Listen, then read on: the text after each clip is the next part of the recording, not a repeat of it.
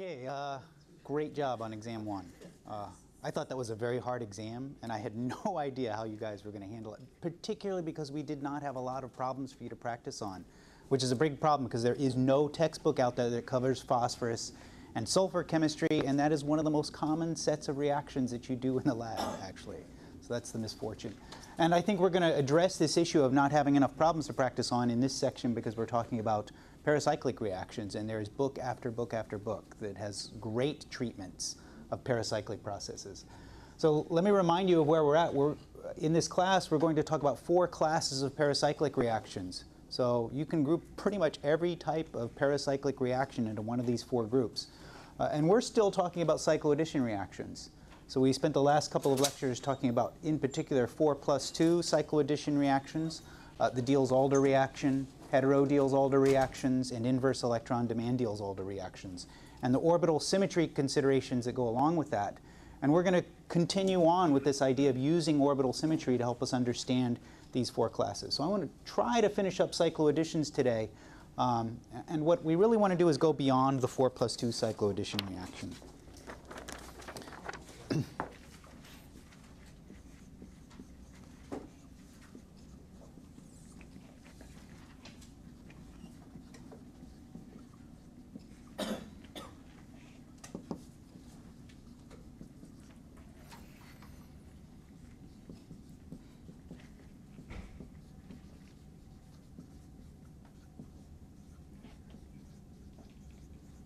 I'm not going to draw the picture of HOMOs and LUMOs right now.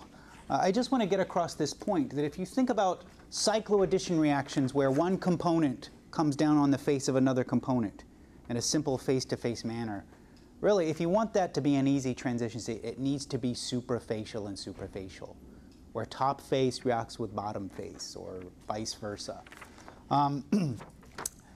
Really, the most common systems, if you look at this number, 4n plus 2, where n is some integer, what I'm really telling you is that these are the common the symmetry-allowed superfacial paracyclic reactions. I'm not going to go beyond this, but reactions where there's 2 total pi electrons, 6, 10, 14, these are the ones that are symmetry-allowed in a superfacial manner.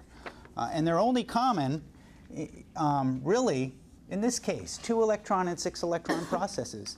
Yeah, in theory, you can have a 10-electron process or a 14-electron process, but you're not going to use those reactions and you're not going to see them in the lab. So we're not going to spend time talking about that.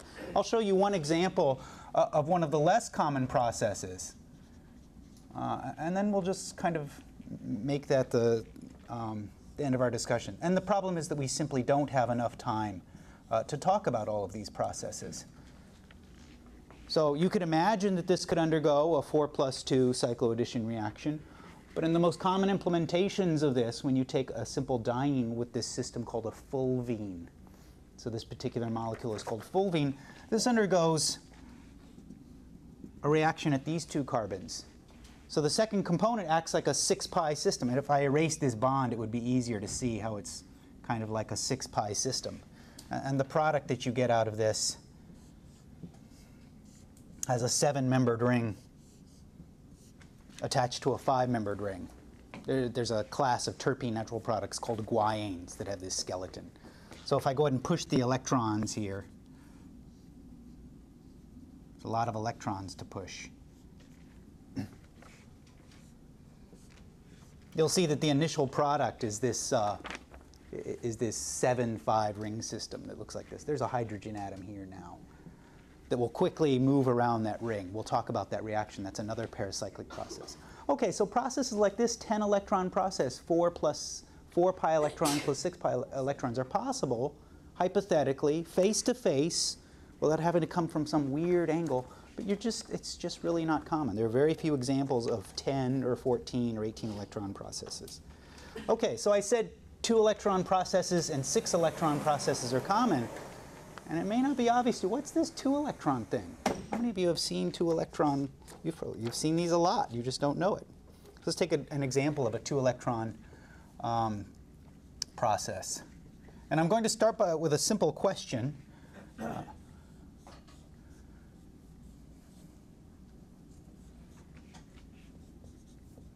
Let's imagine taking a carbocation and reacting it with this enamine.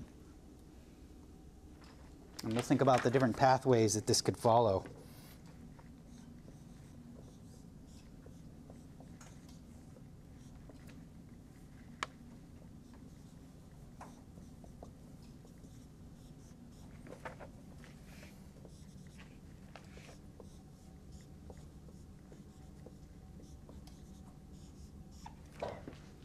And so this would be the final product. It would be substituting this at the unsubstituted position of the enamine. So obviously there needs to be some base here that pulls the proton off. That's not really the important thing. Okay, so some sort of cation addition to an enamine. You know enamines are nucleophilic, carbocations. It could be a stabilized carbocation with an oxygen substituent, like an oxocarbenium ion. That's not really important. The important part is, wait, isn't the nucleophilic part of an enamine on this carbon down here? Right, does this R group really add first to this carbon? We'll call it carbon A. Or does the reaction involve reaction with carbon B followed by some sort of a 1-2 shift? So in other words, maybe what's happening here is that this carbocation is initially adding to this position,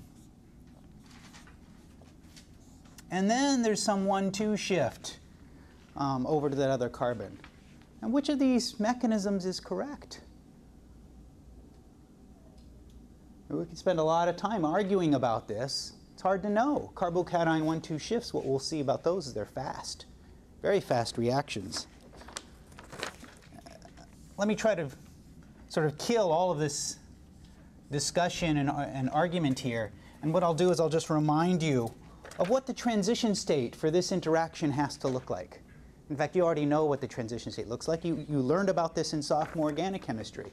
So if I draw any double bond, it doesn't matter whether this is an enamine or an enol ether or a simple alkene. The phasing for those pi electrons for the HOMO looks like this. And the important part is these two carbon atoms on that enamine have the same phasing. There's another part of the HOMO here that has opposite phasing, but that's not important. The important part is these two carbons have the same phasing. And any electrophile, whether it's Br2 or a carbocation that comes down and interacts with this, has to interact simultaneously with those two carbons. There is no way for you to get close to this carbon without also being close to this other one. There will be a bonding interaction as a carbocation comes down and lands on top of these carbons. So in a way, it's kind of moot to talk about, well, does it react only with A or only with B, or what's the... What you'll end up finding is that the transition state for simple addition to A versus addition to B and migration to A, those transition states are very similar in energy. You'd have a hard time with calculations finding those transition states. Okay, so 2 electron processes, just simple additions of cations to alkenes, are very common. It's a cycloaddition, whether you want to think about it that way or not. Okay, so let's talk about, I'll just mention some of the alternatives then. What are some other higher order processes or alternative processes to the classical 4+2 cycloaddition?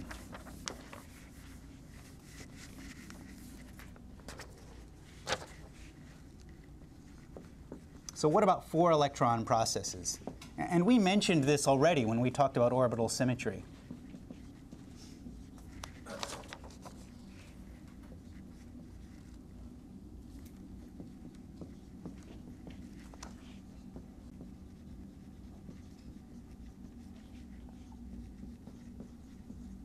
So if one of the components reacts interfacially, that is allowed by orbital symmetry. I showed you in an earlier lecture this 4+4 cycloaddition. But it requires some weird geometry where one of the 2 reactants has to react simultaneously on both the bottom face and the top face. And that's just not common. So I could dig up some examples, but they're just not going to be common reactions. And so it's not worth our time to spend more time talking about that. The other type of cycloaddition that's, or the other way to go beyond this 4n+2 rule, is to do photochemistry. That should be states. And to generate some sort of an excited state. if one of your components is in an excited state,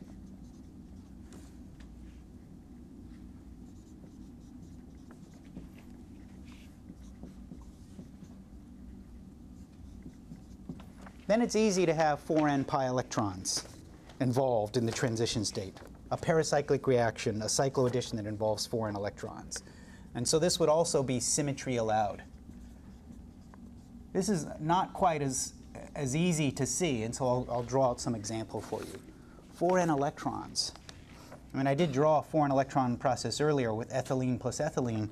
Let me just try to make this a little bit more interesting. This would be an example of a cycloaddition that involves 4 pi electrons. So I've got a 2-electron component down here, that's ethylene. And this allocation is also a 2-electron component. There's only 2 electrons, 2 pi-type electrons in an allocation. But you can't, in a normal thermal reaction, generate 5-membered rings through this process, through a concerted paracyclic reaction. It's not possible.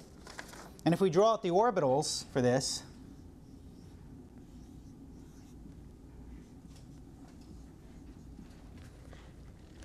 that's the way you draw the HOMO/LUMO for an allyl system, through a 3-carbon allyl system. And I'm not going to draw the HOMO yet for this. You know what the HOMO for ethylene looks like. The phasing is the same on the top. There's no way to simultaneously form bonds by reacting with one phase if we're in a ground state reaction.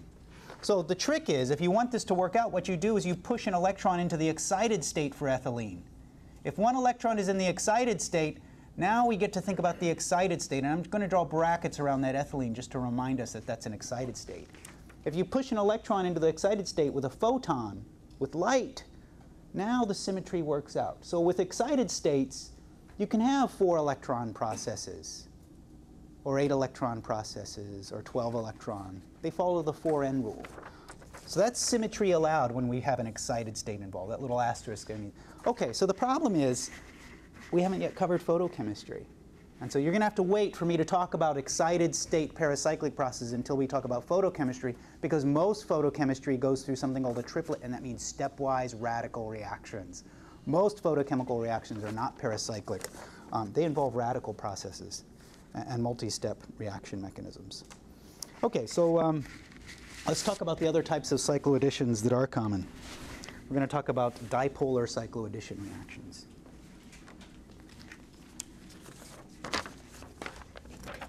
Okay, so there's lots of higher order, 10-electron, 14, but I say lots, but they're, I mean, meaning I could find examples, but they're nowhere near as common as 6-electron processes.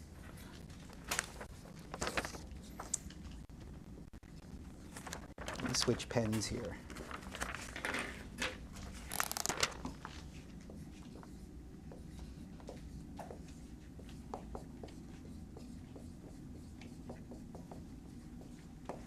Okay, so let's talk about the other common 6-electron reaction, or the other common class of 6-electron cycloaddition reactions. And that's the 3+2 cycloaddition. And more commonly, we call this a 3+2 dipolar cycloaddition, because invariably these reactions proceed using some sort of a dipole reaction intermediate.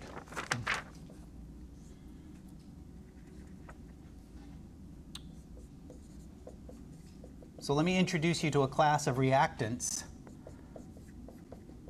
1,3 dipoles, that you can always draw as some sort of an ylid.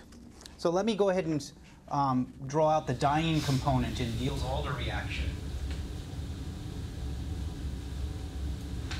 So a simple diene in a Diels-Alder reaction acts as a 4 pi electron superfacial component. And I can draw a 3-atom system that does the same thing. Kind of like that allocation, except I have to put electrons in there. And I'm going to take a 1,3 dipole that you've seen since sophomore organic chemistry, since your second year of organic chemistry.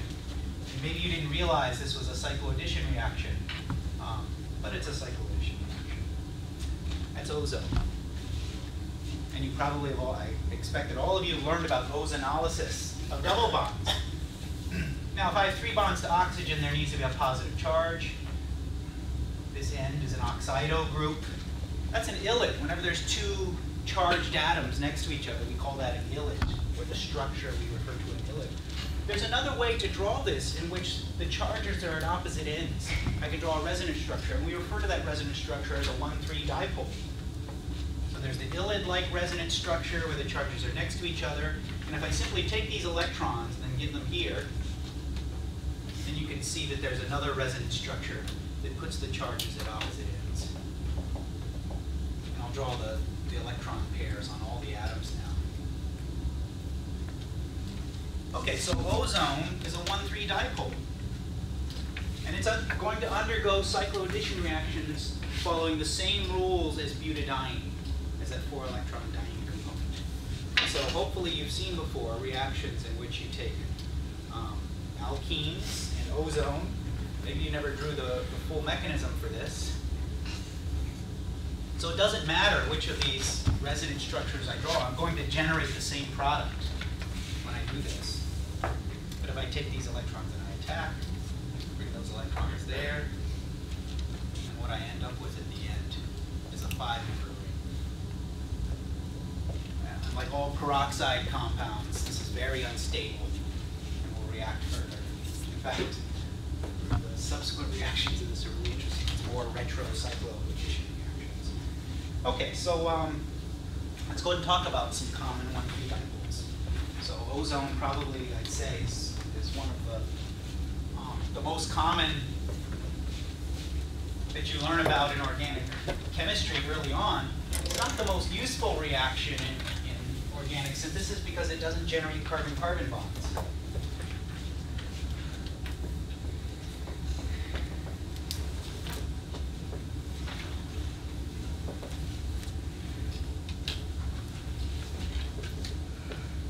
So the 1,3 dipoles that you're going to see used, if you just type in 1,3 dipolar cycloaddition on the web, are going to either look bent or linear.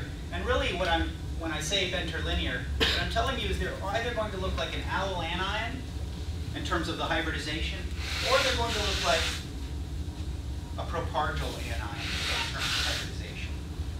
Right? When I do it like this, there's 2 4 electrons with an allyl-anion, there's 2 4 electrons with a propargyl anion. And so in these cases, they'll look like this 4-pi electron component, butadiene, that you're familiar with. So let's take a look at some common examples of these kind of allyl-anion looking 1,3 dipoles. What are the common 1,3 dipoles that you'll see used for dipolar cycloaddition reactions? And they all have these really peculiar names that aren't really that peculiar once you learn. I'm not sure I don't care if you learn at this point. Try to make this a little cleaner here. Okay, this one is called an azomethine ylid. And you can see one of the advantages of this azomethine ylid is that it's ready to form 2 carbon-carbon bonds simultaneously. Very common because of that fact that it can form 2 carbon-carbon bonds simultaneously. Both ends are carbon atoms. Now I'll come over here and I'll draw some other semi-common 1,3 dipoles. And again, I'm drawing the ylid resonance structure. There's another resonance structure that you could draw that would put the charges on the one position and the position. I'm drawing the ylid resonance structure because it looks more like this diene to me. Okay, this is called a carbonyl ylid.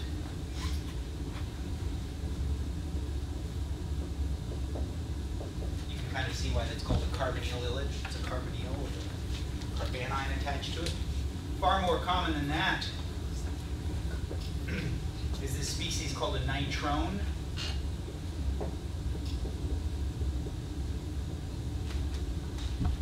That's ready to form a carbon bond and a carbon-carbon and a carbon-oxygen bond simultaneously. And then the last I'll draw out in this class of dipoles that look like allyl-anions is ozone, and you already know that one. Okay, so there's carbonyl ylids, nitrones, and ozone. Let me put the charges on ozone. Okay, so those are the ones that are bent and have an sp2 hybridized center atom. Let me draw some 1,3 dipoles that engage in dipolar cycloaddition reactions that look like propargyl anions. We're going to need to see some triple bonds in here. So one common ylid structure would be a diazo compound. So diazomethane, ethyl diazoacetate.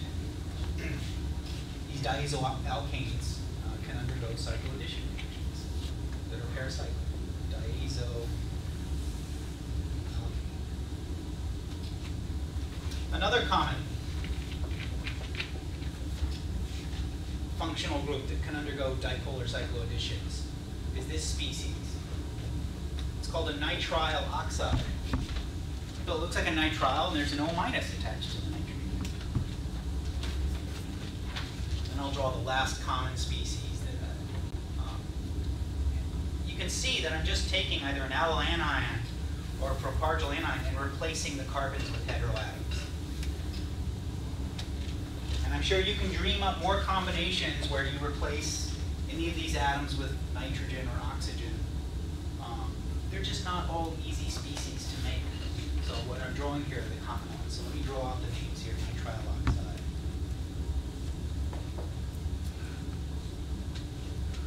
And this one is called an azide, which we've already talked about in stepwise reactions. Okay, I tried to arrange these. What you'll notice is at this end, over here towards the left-hand side of the board, I've drawn ylids that have more carbon atoms in them. These tend to be more nucleophilic, this end over here. The more carbon atoms you have, the more nucleophilic is the 1,3 dipole. But if you substitute carbon atoms with heteroatoms that are electronegative, it makes those ylids less nucleophilic. A carbanion is more nucleophilic than a nitrogen anion or an oxido anion. So if I replace the carbon atoms with heteroatoms, I make these more electrophilic. And it's super important to keep track of whether your 1,3 dipole has lots of heteroatoms or lots of carbon. And then unfortunately, there's some that are kind of in between, that mixtures of carbon and heteroatoms. It'll be harder for us to determine whether these are electrophilic or nucleophilic. So let's talk about why it's important again to decide whether a 1,3 dipole is nucleophilic or electrophilic. And I'm looking at ozone now, it's super electrophilic to me. Look at all those heteroatoms. If I were a lone pair or a pair of electrons, I'd want to be hanging around oxygen atoms. I wouldn't want to react with anything.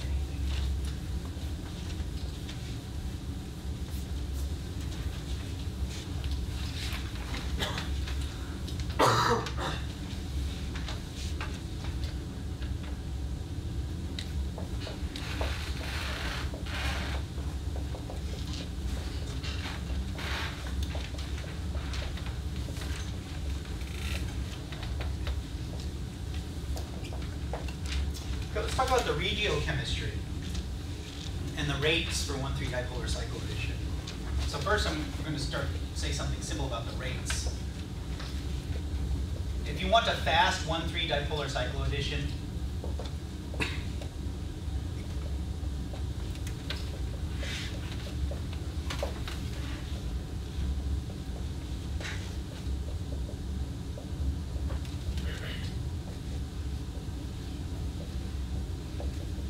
you've identified your dipole as being nucleophilic, like this azomethine ylid, then you ought to predict it's going to react fastest with an electrophilic dipolariphile. That's what we call the alkene component.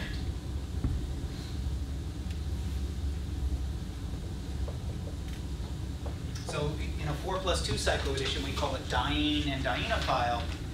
In a dipolar cycloaddition, we call it dipole and dipolar. Let me go ahead and draw out an example of a reaction. Kind of the most. I figure out how to draw this out because I need a lot of board space. So let me come over and switch boards here. I want to draw 3 reactions, 3 dipolar cycloaddition reactions, so we can compare them side by side. But I feel like it's super important for us to compare them side by side. So let me try to erase this board over here.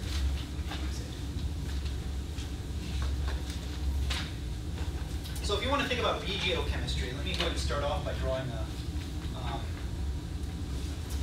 1,3 dipolar cycloaddition.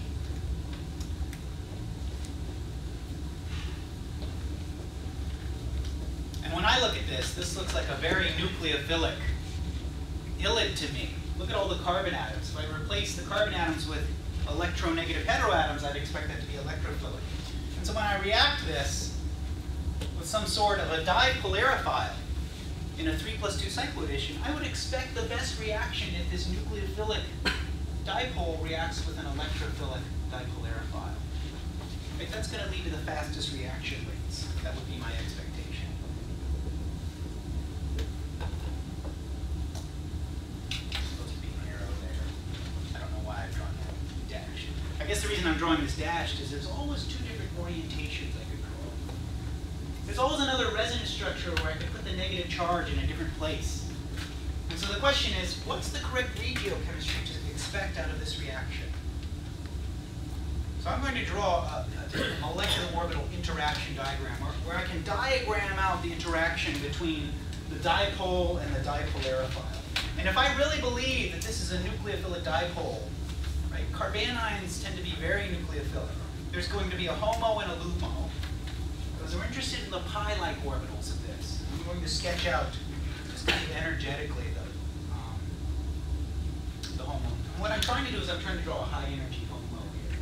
If I really believe this is a very nucleophilic species, then I want to draw a high-energy HOMO. And I already know that enones like this have low LUMOs. If you take some sort of a diene and replace an atom with oxygen, you raise and low, you kind of pinch in those orbitals.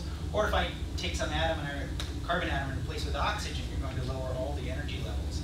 And so if I were to draw this out, I would expect this interaction between this nucleophilic species and this electrophilic species to have one dominant HOMO-LUMO interaction.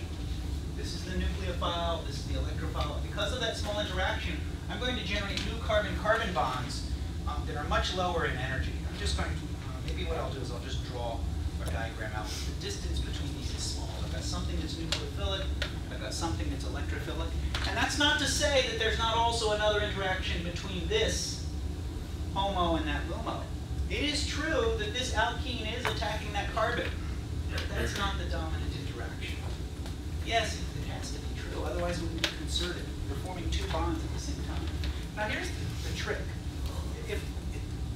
If you draw out the MO for these two species that are important, it's this HOMO and that LUMO, not the other way around. If this is the orbital that's mainly responsible for the speed and facility of this reaction, then if I draw the shape of that orbital, the phasing, the coefficients, then I ought to be able to predict the regiochemistry. Why don't you put that little...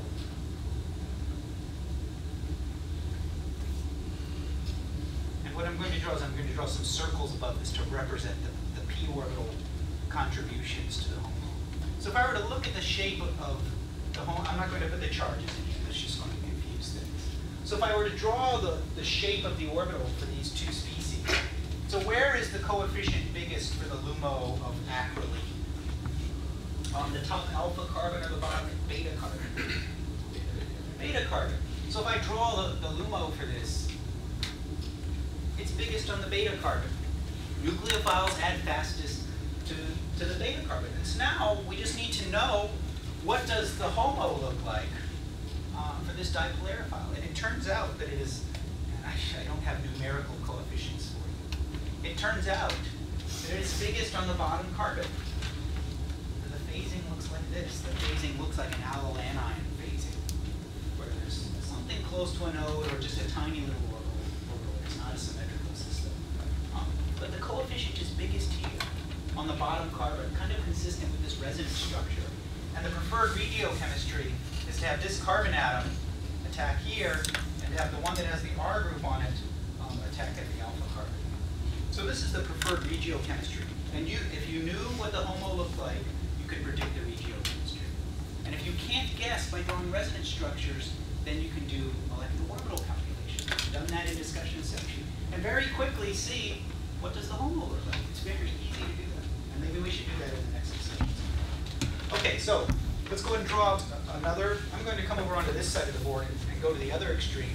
Instead of drawing out a nucleophilic 1,3 dipole, let me draw a very electrophilic 1,3 dipole. And as soon as I draw this, see all of those oxygen, electronegative oxygen heteroatoms, I'm thinking this looks like an electrophilic 1,3 dipole. I've got very electronegative atoms here.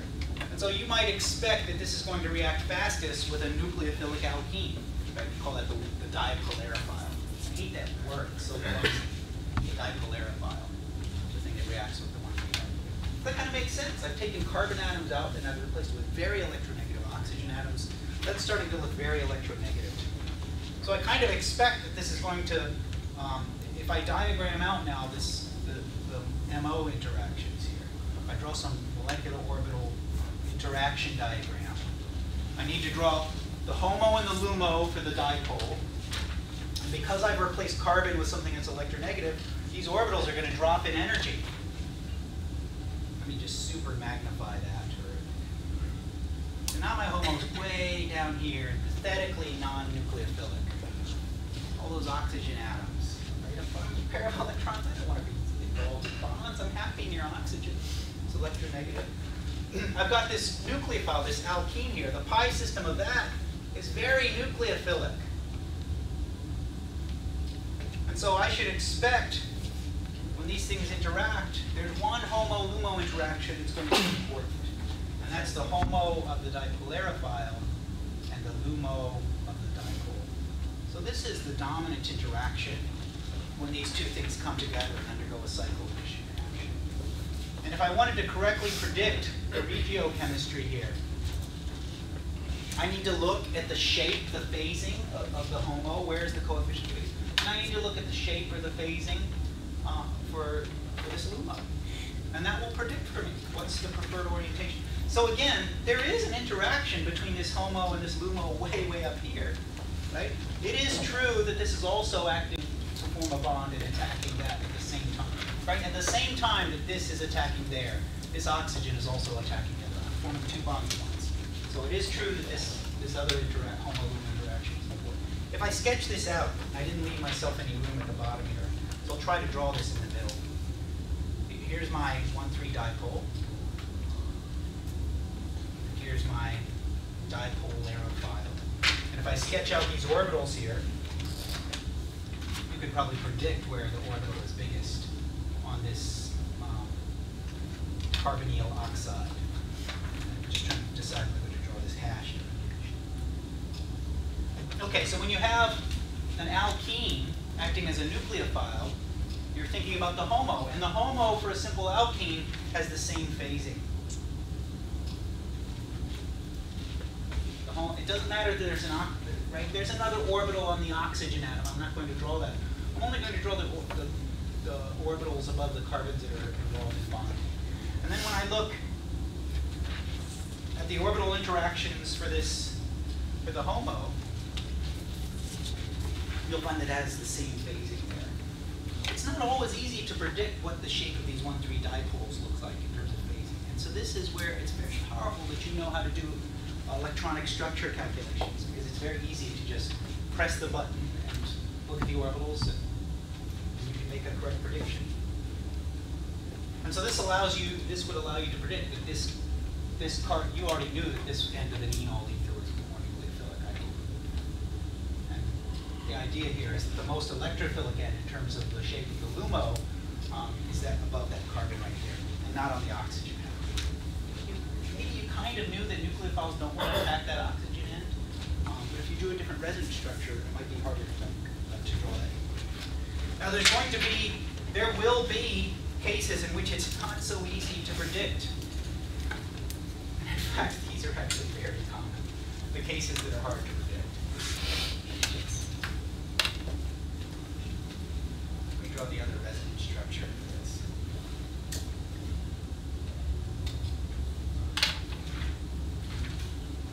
So this is called a nitrone.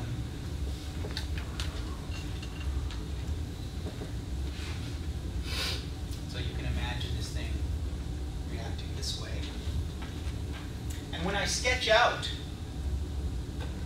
this, it doesn't have a lot of oxygen atoms, it doesn't have a lot of carbon atoms. It's kind of harder to decide whether this species is a nucleophile or electrophile. Now, fortunately, I'm using a LUMO that has, a dipolarified that has a low energy LUMO. Let me try to draw this thing down here.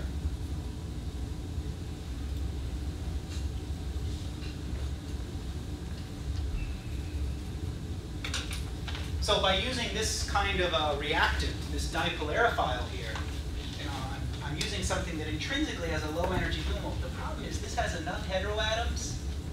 There's enough heteroatoms here that it drops the energy of the HOMO and the LUMO.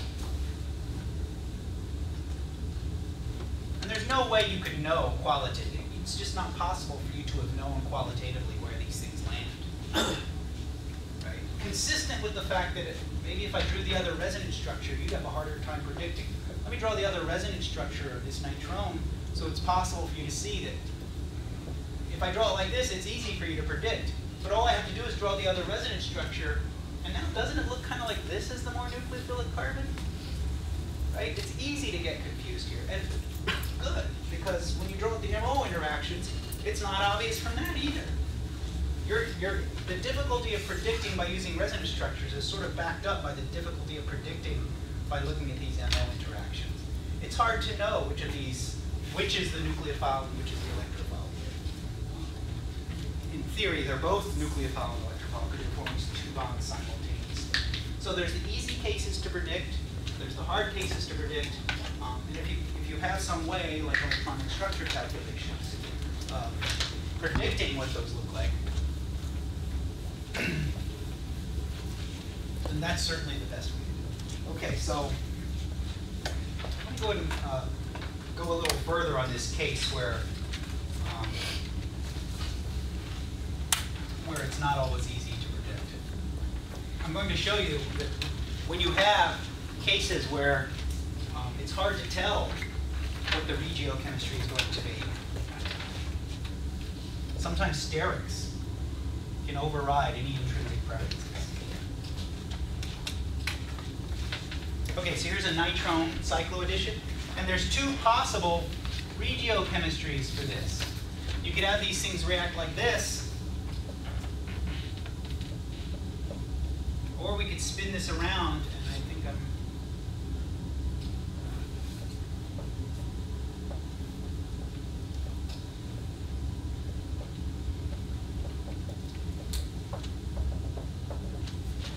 and react like that. And you don't get just one product in this simple cycloaddition between a nitrone and this enoate. You get a mixture of two, but this one is favored. About 4-to-1 ratio. So you still get a mixture. Quite often, in the most common examples of dipolar cycloadditions, you get mixtures. It's very common. But it's so close as to which end of this is reactive, whether it's the HOMO or the LUMO that's most important for this. It's so close, you can easily override this with sterics. And I'm not going to draw the dipole again. I'm simply going to draw a different dipolarified. And all we're doing really with this enone is we're adding one extra substituent down here to the carbon. Just one extra CH2 group is really the big difference here. Right? They're both esters. I mean, you look at the interaction. Actually, I have to draw this out. I don't see how to. I have to draw at least one of these two. Now what you find is that it's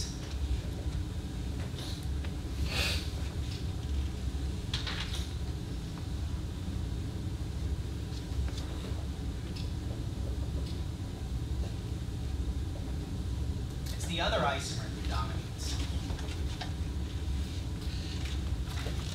So when you look this up in the literature, they just tell you that this is the regiochemistry that's preferred. You get a 73% yield, where this unhindered oxygen atom reacts with this now hindered carbon. Right? By amping up the sterics here on this carbon atom, you make the oxygen atom want to add there more. It was so closely balanced here that that little steric change makes the unhindered oxygen want to add to that bottom carbon. Now you don't know whether the other isomer was obtained at 27% yield or 0% yield, right? They just chromatographed the thing they wanted and threw the rest away. But it couldn't have been more than 27% of this minor isomer. So sterics, adding some sterics here makes the oxygen atom want to add to the bottom carbon. That's what happens when things are finely balanced. Okay, so let's take a look at some more cycloadditions. How else can you tip the balance? And again, the more common dipolar cycloadditions are these ones in between nucleophilic and electrophilic 1,3 dipoles, where it's hard to predict the regiochemistry.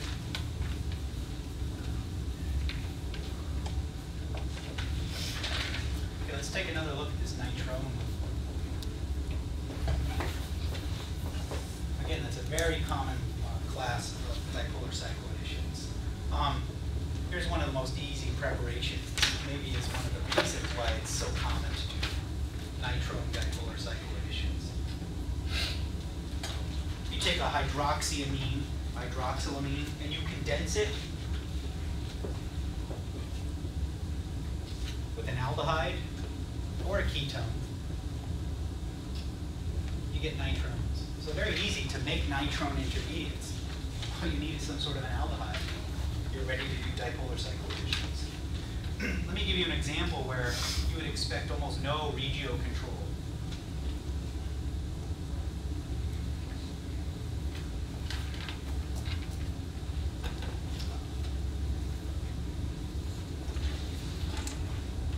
So if I just had an ethyl group versus a methyl group, right, there's no substantial difference. You'd expect to get a horrible mixture. I'm going to show you the temperature. It requires some heating on this. But if you attach this and do some sort of an intramolecular reaction, now, regardless of what you would have predicted, and this is very typical, regardless of where the HOMO or LUMO was big here, it's this simple linker, the desire to form a 5-membered ring, which is going to dominate the regiochemistry.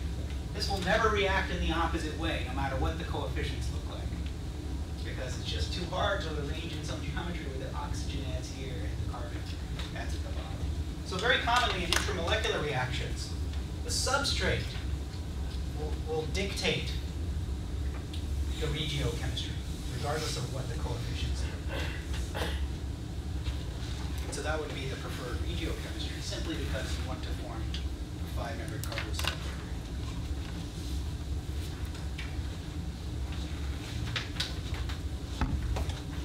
Let's take a look at another very common type of 1,3 dipole that's used in dipolar cycloaddition.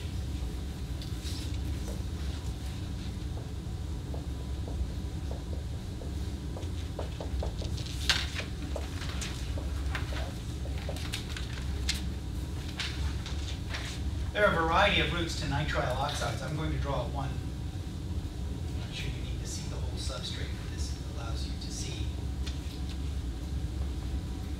the substrate tolerance of this very common type of dipolar cycloaddition.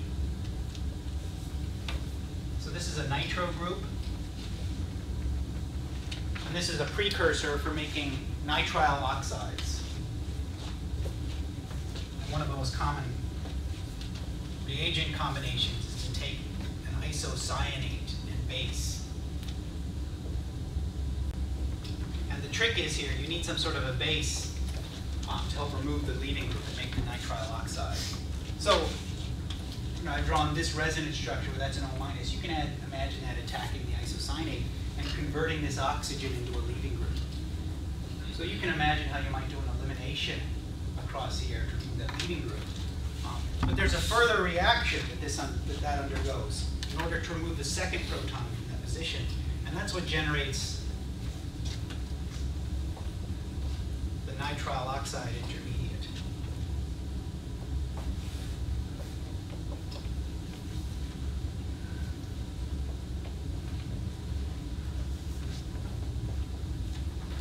So there's the nitrile oxide intermediate. You have to remove the second proton using that base in order to finally get to that nitrile oxide intermediate. And this is ready to undergo a cycloaddition reaction. Those little dots are visible. And again, the substrate is going to determine the regiochemistry. There's no, right, even though the benzene ring here is conjugated and will influence, the HOMO is bigger here at the end carbon, the LUMO is bigger at the end carbon, but no matter what, you're going to get the regiochemistry that's dictated. There's no way for this to easily flip around and give you the opposite regiochemistry. Actually, I'm not going to draw the product. You can draw the product in the cycloaddition reaction.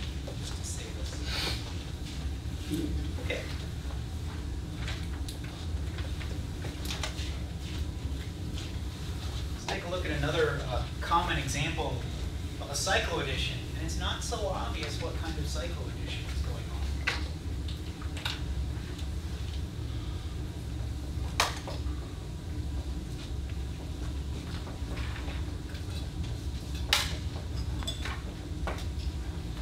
You could call this a dipolar cycloaddition.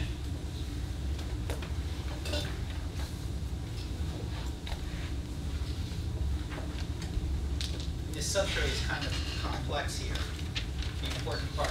Because I've got a 5-carbon component, forget the oxygen, it's not going to move on. And I've got a 2-carbon component. I've got a 5-atom component that's going to be engaged here.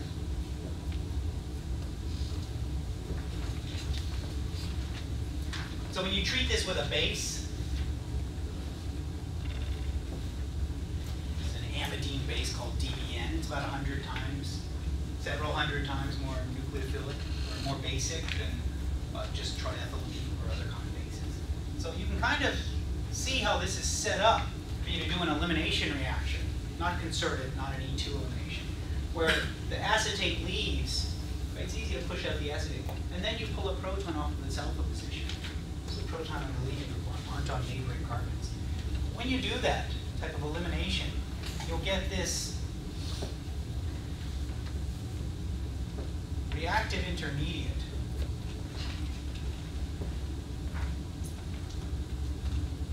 And the term we use to describe this is an oxido-beryllium billet. You write that down because it's a very weird name. Oxido, there's the oxido group. You can all see the oxido group dangling off of the 6-member ring. And there's something cationic because I've got the name beryllium. And the trick is to know what the name of, to know that this is called a pyran ring. That's called pyran, yeah, 6-member ring with oxygen. This is called an oxido-beryllium billet. And this undergoes an intramolecular cycloaddition reaction. But the trick is, how do you really classify this? If I draw out the product for this reaction, it's going to look kind of complex here. This is a powerful way to generate 7-membered rings.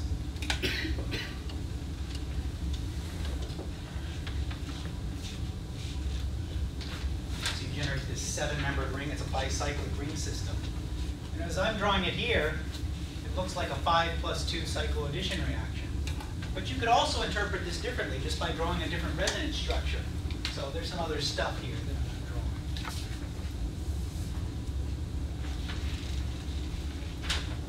And the other way to draw a resonance structure would be to put the negative charge for the enolate on this carbon. You could also classify this very common 5+2 cycloaddition reaction as a 1,3 dipolar cycloaddition. If I simply draw it like this, now it looks more easy to identify that this is really a 1,3 dipole. Either way, you'll reach the same conclusion about the stereochemistry, the orbital symmetry involved here. So this is a 3+2 dipolar cycloaddition reaction would be the other interpretation of this. Okay, I've got just 2 more small things to say that I'll finish up on. Actually, I have to introduce it because we have some problems on the problem set. And the concept that I want to introduce before we come back on Monday is the idea that all paracyclic reactions, in theory, are reversible.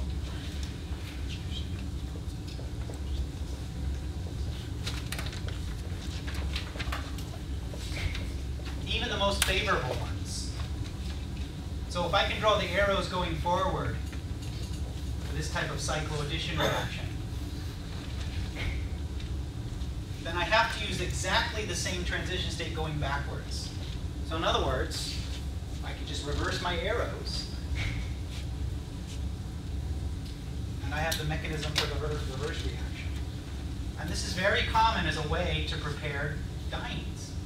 Oftentimes dienes aren't stable because they undergo, if you try to concentrate them down, they undergo cycloaddition reactions with themselves. don't know if you can see this, but this is a dimer of cyclopentadiene. It's called dicyclopentadiene. Maybe many of you have used this in an undergraduate chemistry laboratory.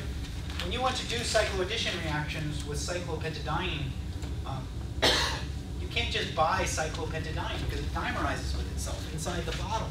So what you buy is this. And the first thing that you do is you heat this to very high temperatures. This is called cracking.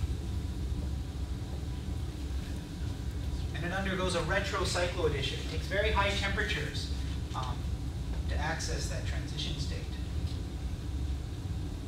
And you just reverse the arrows. And it's the reverse of the Diels-Alder reaction. And this you can boil off in the reaction. It's got a boiling point of 42 degrees Celsius. So you just distill that off in the reaction mixture. So it's very common to have retrocycloadditions when you want to access dienes, because it's hard to put dienes in a bottle. Dienes can be. Okay, when we come back on Wednesday, we're going to finish up retrocycloadditions. I'll have just a few more things to tell you. And it all is generally going to relate to the idea that retrocycloadditions are most common when you can generate an enzymatic. I'll show you several examples of that. Where if you want a facile retrocycloaddition that doesn't require 250 degrees, I suspect it's going to involve formation.